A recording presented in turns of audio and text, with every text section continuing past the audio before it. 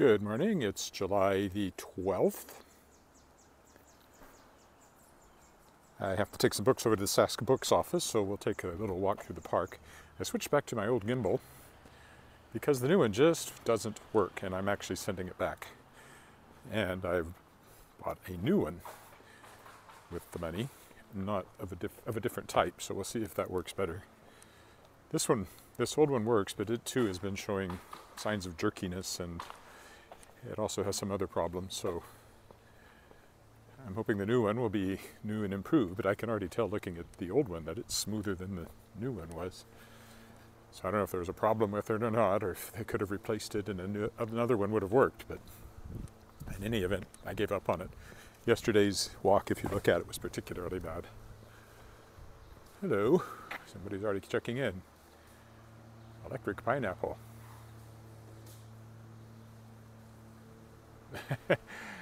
It might be a bit of a hike.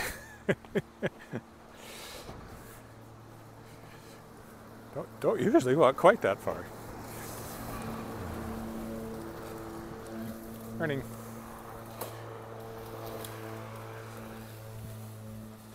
Yeah, I can already see that the old gimbal is smoother than the new gimbal was. At the same time, it too has shown signs of jerkiness from time to time, so. Anyway, I bought a new one. I'll get it probably tomorrow. I don't know if I'll have it for whatever walk I do tomorrow, but going forward I should have that one. Hopefully it works and I don't have to send it back too. Here's our first dog.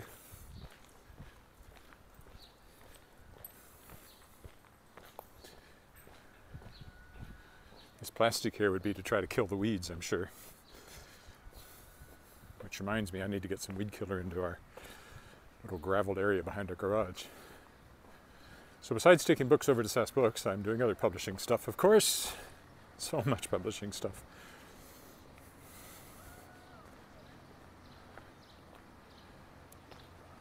No, I'm unlikely to try those electric scooters. There's no way the helmets they provide would fit me. I have a big head.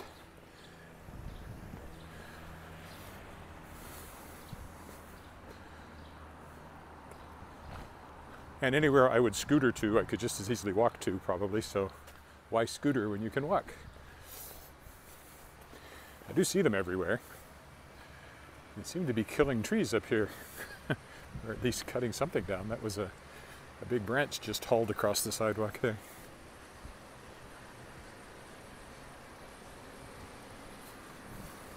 Also, I don't think I could live stream and scooter at the same time, not safely, not without a GoPro. Oh, they're taking down a spruce. That's unusual. So,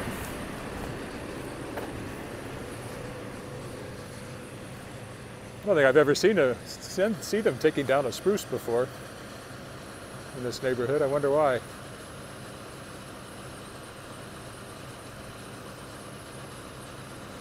Picking off the branches and then chipping them over here. Huh. I don't like seeing trees cut down. Although we have one in our front yard that's suffered quite a bit of damage. I hope it hangs in there. It lost a good, 10 feet off the top in a storm a few years ago. It seems to still, putting out greenery and stuff, but it also has one branch that's definitely not doing well, so. Well, we'll leave it until we have to take it down, if we ever have to. I have taken trees down in our yard.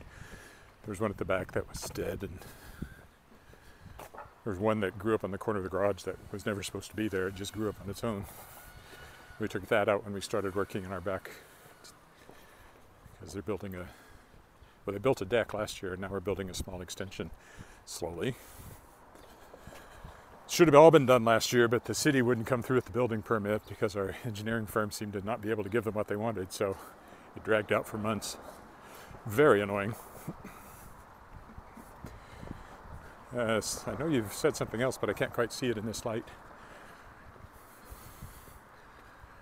I will respond when I can. I'm assuming you still can't go under the bridge. If I'm wrong about that, I'll go under the bridge. But it's been blocked because of the sinkhole on the other side.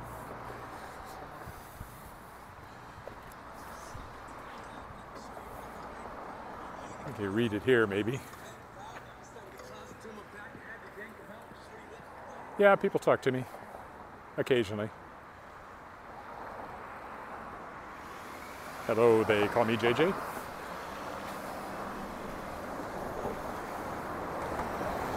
Only once or twice has there been anything weird. I cut one where I talked to a guy that was weird. I actually edited it out. So there's the sinkhole, is just over there where all that equipment and stuff is. No, I'm not referring to the legislative building as a sinkhole, although at times, if the sobriquet fits. Okay, this time we're going to go up this way, right where that... Oh good, it pulled off the path. So this here is Speaker's Corner, as I like to point out, with lanterns that did at one point stand in Hyde Park where the real Speaker's Corner is.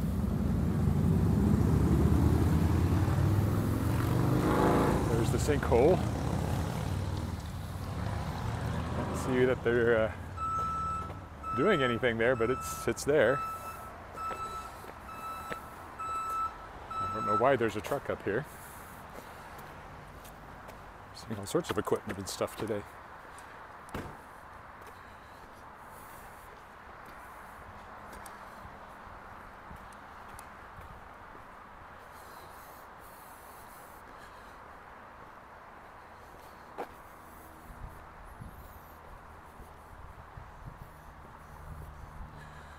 I may or may not stream my walk back later.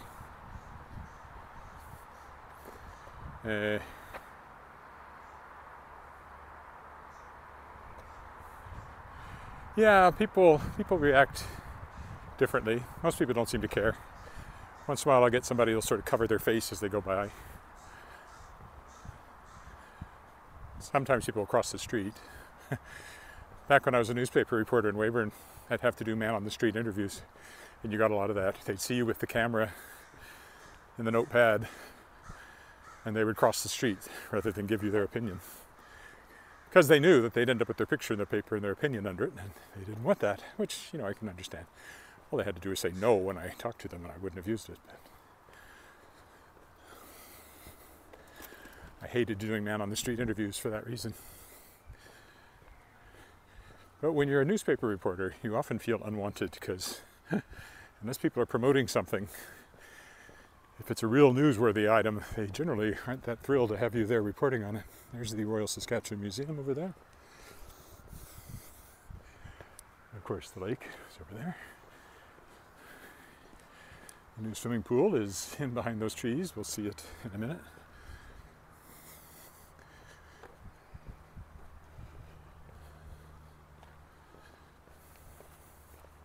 We're finally getting our new furnace put in tomorrow, so there'll be no walking tomorrow. I say, well, the gimbal will be here Friday. I keep thinking this is Thursday, but it's only Wednesday. You can see a little bit of the playground through there. I can hear people screaming, which is usually a sign of a swimming pool. Or, you know, some sort of horrible thing happening. But if it's children, it's usually just a swimming pool.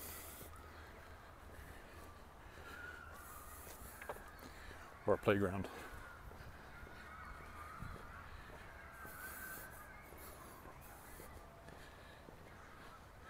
I might take a detour through the grass here just to get another look at the pool. Well, it's warmer than I thought it was.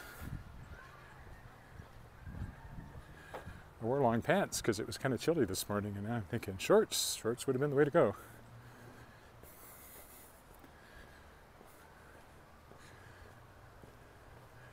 Oh, they've got these flower beds in.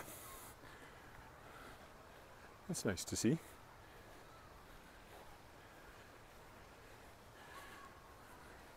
My impression is they've been mostly barren because of the work on the pool. They didn't bother to put these in, but there they are. Oh, there happens to be some sort of vehicle sitting down there, but the bandstand or the gazebo that I walk by is right down there.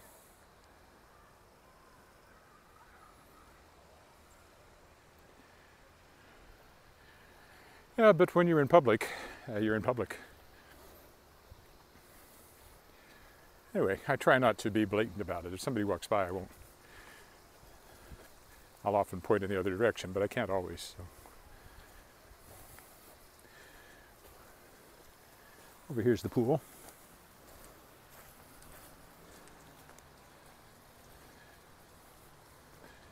I haven't actually walked up to it from this side since it went into operation, I don't think.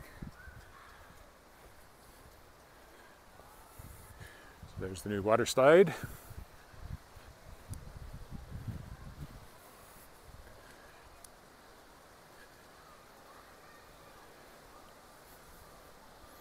Actually, I hear screaming, but it's not coming from the pool. There doesn't seem to be hardly anybody in the pool. So maybe it's something else. Anyway, there's our new water slide and the new pool beyond that. But from this side,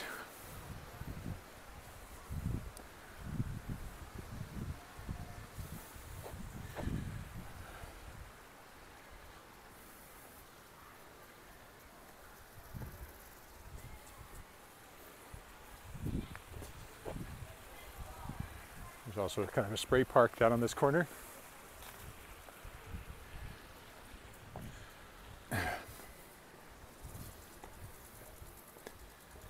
So I'll head over here. Oh, there's a whole troop of children. I wonder what that's all about.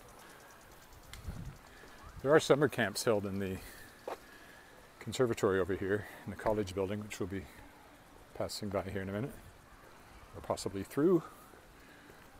No, I'll walk behind it today.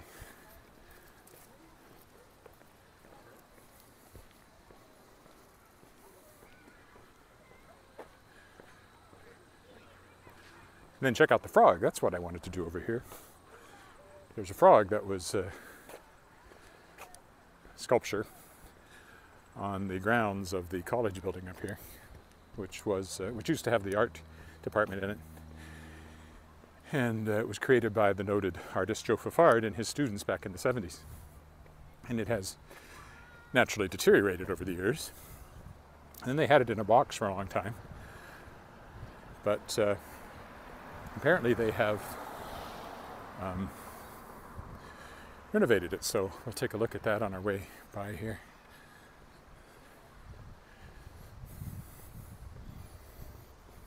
This is Dark Hall.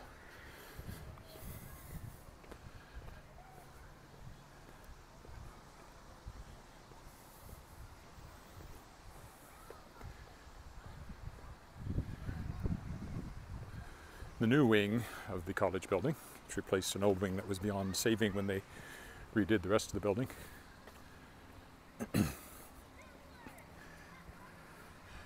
Apparently the current standards are when you renovate an old building, you don't do the renovation in the same style as the old building, like if you do an addition, so that you can tell where the historic part is.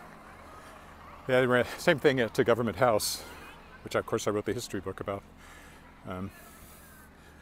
The Queen Elizabeth II wing, although it matches well, is different. Now, what are all these children doing? Must be part of the conservatory camps. It's the college building, but one of its main tenants is the Conservatory of Performing Arts.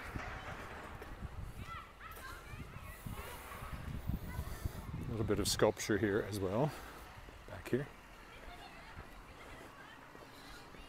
My daughter went to some of those camps way back when. So the building we're going to is dead ahead. Then I am walking on downtown from there, but I don't think I'll stream the second part. I might.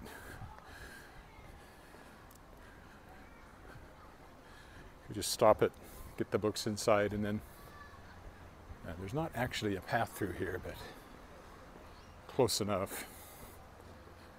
There's the frog over there.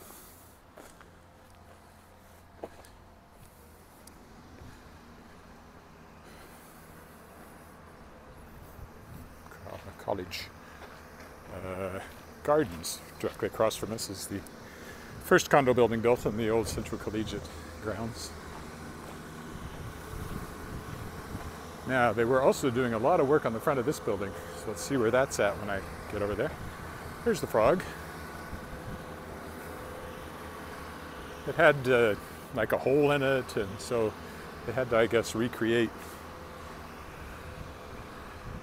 parts of it, because I'm sure there was a damage back here. Yeah, I can sort of see some fresh concrete here and there.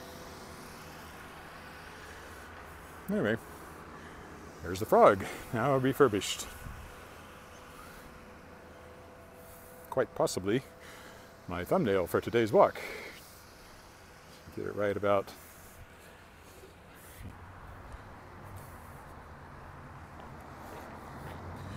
downtown is that way. What time is it? Yeah, I'll probably go straight to can I get through here? No, I got to go all the way around the front to get up the steps, it looks like. I'll probably go down to Cornwall Centre from here. I have to go to the drugstore. And that'll probably, after that, be time to go on to lunch at the hotel. So I don't think I'll stream that because it's a very short walk. Probably this is it for the day. So I guess they're repairing the brickwork or something.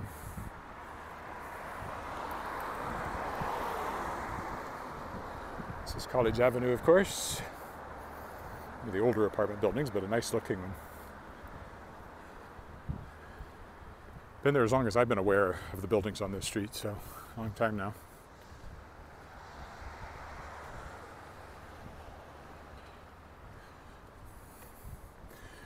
Right, I was trying to remember what the name of it is now. It used to be called the Canada Saskatchewan Soundstage, but now it's the John Hopkins Regina Soundstage.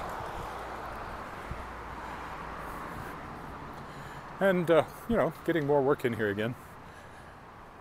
They've got a really high-tech, one of those high-tech background screens that are being used a lot, like in The Mandalorian and shows like that, where it's almost impossible to tell they're not shooting on location somewhere.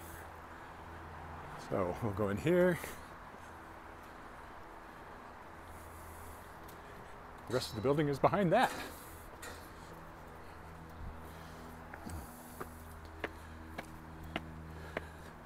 And it's just a facade except for this tower.